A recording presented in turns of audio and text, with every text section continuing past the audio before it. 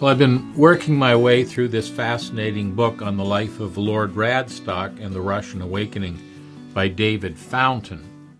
And I've come to the story of Count Brabinsky. His name was Alexei Pavlovich Brabinsky. The Brabinskys was a manufactured name named after the village where they lived. The original Count Brabinsky was actually the extramarital son of Catherine II. She had an affair with some gentleman and ended up with this child.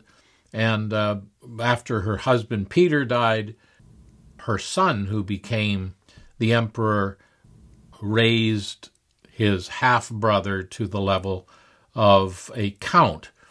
And so this was maybe 3-4 generations before, and we come across this particular Count Alexei Brabinsky. And I'm going to talk a little bit about his life, quite a remarkable story. But before we do that, let me read to you a few beautiful verses from 1 Corinthians chapter 1, verse 26 and following. Paul writes, "For you see your calling, brethren, that not many wise according to the flesh, not many mighty, not many noble are called. But God has chosen the foolish things of the world to put to shame the wise, and God has chosen the weak things of the world to put to shame the things which are mighty. And the base things of the world, and the things which are despised, God has chosen. And the things which are not, to bring to nothing the things that are, that no flesh should glory in his presence. But of him you are in Christ Jesus, who became for us wisdom from God, and righteousness, and sanctification, and redemption, that, as it is written, he who glories, let him glory in the Lord." And so when God sought out those whom he would use in rather spectacular ways to bring down the strongholds of the enemy, he very often used those that were weak or disadvantaged. And this has a long history. Gideon, "I'm the least in my father's house. My father's house is the least in my tribe. Why are you calling me a mighty man of valor? I'm scared out of my mind." But God used him. And the reason God used him, and not only used him, but whittled his army down to 300 men, was so that no one would dare to say Gideon did it. God wanted people to know that he was for them, that he was fighting for them, that he was giving them victories, so they would trust him. And this has always been the purpose. And you may have heard the story of the member of the upper class who had been gloriously saved, and he thanked God for the letter M. He said, "It's a good thing it doesn't say not any wise, not any mighty, not any noble. It says not many." And so he thanked God that a few of those who were in those categories were also used mightily by the Lord. And we've seen this in the life of Lord Radstock, a member of the landed gentry. Many of these brethren in the early days were cousins to Queen Victoria, men of influence. The middle name of John Darby was Nelson, after Lord Nelson, because his uncle was a commanding officer on one of Nelson's ships, and Nelson was the godfather to the little boy when he was born. And these people moved in high society, and yet they condescended to men of low estate. They reached out to ordinary people with the gospel. Well, I want to think with you a little bit about this count. And we read the story here that Count Brabinsky here is called a minister of the interior. Now, in some research that I've done, they called him the Minister of Ways of Communication. That didn't mean television and radio. What they meant was transportation. He was responsible for transportation in the world's largest country, by the way. And he revolutionized the railroads. He built some of the waterways, the canals that linked various parts of Russia, built harbors and so on. Quite a remarkable story. In any case, initially he was quite atheistic. He had no time for God. And this is what the story says. He was a colossal intellect and had read deeply in German philosophy. Schopenhauer was one of the favorite philosophers of Leo Tolstoy, who we'll find out later was a good friend of Brabinsky. His soul had found no satisfaction in these philosophers. During the Crimean War, like Radstock, Brabinsky came to the point of death. He was unconscious for many days. When he came around, his first thought was, if there is a God, he must have some way of revealing himself. He then vowed that he would pray every day, without fail, to the God he did not yet know. It was 20 years later that he met someone who likewise had sought his Maker in that same war, but had come into the light of the gospel. Imagine this. This man prays every day for 20 years seeking after God. And then Brabinsky's wife invited Lord Radstock to their home for dinner. As was his custom, Radstock took the opportunity to bring up the subject of the gospel and referred to the letter of Paul to the Romans. Brabinsky was half amused and half interested, but couldn't escape the point. He excused himself and withdrew to seek a way to answer his guest to his own satisfaction. As he went over all his objections, the truth dawned like a sudden flash of light on his soul. He says, I found that Jesus was the key, the beginning and end of it all. Falling on his knees in prayer, he sought mercy and forgiveness and knew straight away that he was forgiven. There was a living God. He had revealed himself in Jesus Christ. His 20-year pilgrimage had come to an end. Now, this is not in the book, but doing my own research, I discovered that we read under the vertical power structure and authoritarian governments, acting honestly, writes the author, is a rather dangerous strategy. That this honesty becomes synonymous with disloyalty. Because he wasn't willing to go along with Princess Dolgorukova, who was a favorite of the monarch, with her money frauds, he was actually sent away to military detention for a period of time. But the author writes concerning some of the work that he did, he had a significant influence on the process of developing railway transport, seaports, water channels of the Russian Empire. He developed the procedure for setting up railway societies. Up till that time, there was terrible graft and corruption in so-called building railways. Private enterprises just made passes of money on them and did a very poor job of it.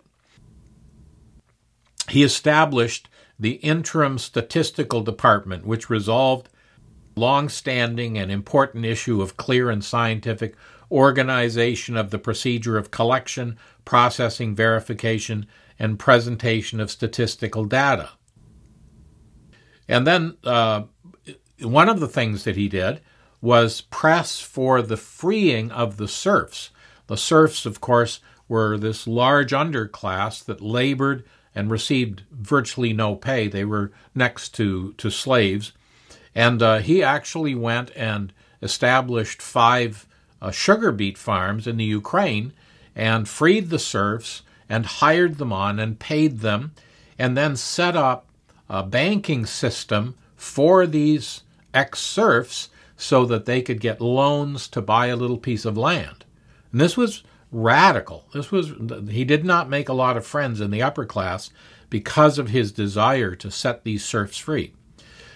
But actually, through this, his family established sugar refining in Russia to the point where they no longer had to import sugar from elsewhere. Anyway, he had a very influential life, and included in this, we read from the time he was saved in 1874, he devoted his entire life and wealth to the cause of the gospel until his death 10 years later. He was eager to witness to his newfound Savior, and he befriended Leo Tolstoy, had long talks, sometimes all through the night till 6 in the morning. They would be discussing the Scripture. And Tolstoy, of course, one of the most influential writers in history, certainly one of the top influential writers in Russia. And Tolstoy writes concerning his meetings with Brabinsky, he writes, "Recently I was visited by Brabinsky. He is a remarkable person, and as if on purpose, our conversation turned to religion." As if on purpose. "He is an ardent believer, and his words have the same effect on me as did yours." He's writing about Prince Urusov. "They provoked an envy of that greatness and peace which you possess." Wow. Wow. A month later, in March of 1876, during this time of his seeking after God, Tolstoy wrote to his aunt, lady-in-waiting to the Empress, "At no time has anyone spoken to me so well about faith than Brabinsky. He cannot be contradicted, because he does not set out to prove anything. He merely asserts that he believes, and one feels that he is happier than those who do not possess his faith. Moreover, one senses that his happiness of faith cannot be acquired through the intellect, but only through a miracle." He was driven from Russia when they made evangelicalism illegal, and ended up dying at Caen in France some years later. But his whole life, from that moment of transformation, was given over to publishing Christian literature, teaching the lower class people how to read, starting schools where these ex-serfs could learn how to read so they could read the Word of God, the publishing of tens of thousands of Bibles and Gospels that were distributed among the poor. And so while it's true that he was one of those not many, one of those upper class people, he gave himself to what the Lord Jesus said, "Unto the poor the gospel is preached." How hard is it for a rich man to enter into heaven? And yet God still saves some of those, not many, says the Scripture, but there are those who respond in faith to the Lord Jesus. You remember the Lord Jesus told the story about the beggar and the rich man, Lazarus, and how Lazarus, the poor man, put his trust in the Lord and was taken to Abraham's bosom. But the rich man ended up lost. And when Jesus tells the story, it almost sounds like he's saying, Lazarus had his hell on earth, so now he gets his heaven. And the rich man had his heaven, so now he gets his hell. During your lifetime, you had your good things, he says, and now you're in hell. And Lazarus was in poverty, and now he has his riches. But, the rich man knew why he was in hell. And he said, "Go and tell my brothers, and they will repent and not come here." And what Jesus was really saying was this, and this is something that everyone in the West needs to be aware of. that the rich man's riches disguised from him his spiritual poverty, whereas the poor man's penury exposed to him his spiritual need. And so this is the danger of Western society, that with all the material things and the distractions and the pleasures, we are fooled into thinking that we're rich if we have highly flammable green paper. And it insulates us from our deep spiritual need and from the gospel calling out to people to realize their penury, their poverty without the Lord Jesus. So thank God for people like Count Alexei Brabinsky and many others like him, secret disciples sometimes. I met a brother who knew some in the house of Saud who are secret disciples of the Lord Jesus. Don't be surprised when you get to heaven that we'll meet some of these people there, because God is able, from rich to poor, from wise to unwise, everyone he loves and everyone he wants to save. And we're so thankful for the memory of people like this, who were willing to turn their back on the world and all of its stuff, like Moses, despising the wealth of Egypt, and choosing rather to suffer affliction with the people of God than to enjoy the pleasures of sin for a season.